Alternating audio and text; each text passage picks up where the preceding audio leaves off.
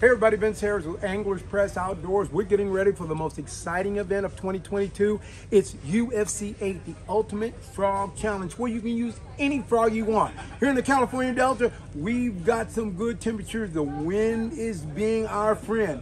We've got some guys here that are going to tell you a little bit about what they're going to do. I'm with Lynn Vincey here from Johnson Outdoors. Lynn, electronics is going to be key. Tell us a little bit about how that's going to work with the Johnson products. So I'll tell you right now with modern electronics and where they've gone, there's a lot of advantage to have brand new electronics these days, whether it's side imaging, down imaging, 360, Mega Live, and now the new latest Target Lock. But one of the key factors and key features in marine electronics today that's gonna make guys that much more efficient and more productive at an event like this is mapping, cartography, and Lake Master from Humminbird is gonna give you that kind of detail, that type of information that it's gonna take for you to be able to get to those spots safely, be able to get there on timingly, because you're timing your tides as well with that, and making sure that you're being able to get the most productivity out of your trip throughout the day. We also here have Ryan Hall. He is a Johnson Outdoors pro staffer. Hey Ryan, tell us a little bit about some other advantages of some Johnson Outdoors products, like your electric motor, right? And some of the other things we have with how we're powering that kind of thing. Right.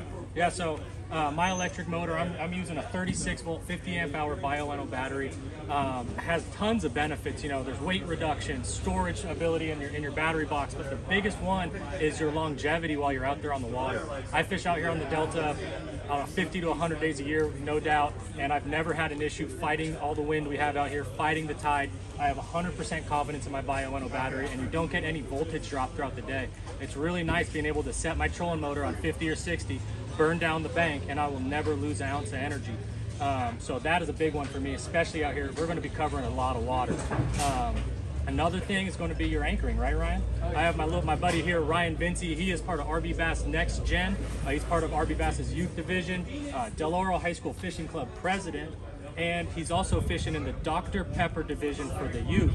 And you might have a chance to win $200 cash this weekend, huh? Oh yeah, I think I have a good shot at it. The main thing I'm using is I'm going to be using the Minn Kota Raptors. I love them. The reason I love them is when they sink into the ground, they create it's an anchor that sticks right into the ground. I love that compared to the spot lock, and that's because when you're in all that cheese in the Delta, it's getting all stuck. You can't stay there. But now with the Raptors, you get into there, and it's way easier to get down. You have such a better grip, and it makes no noise compared to that spot lock. I love that. Me personally, in the Dr. Pepper High School Series, that will help me win it.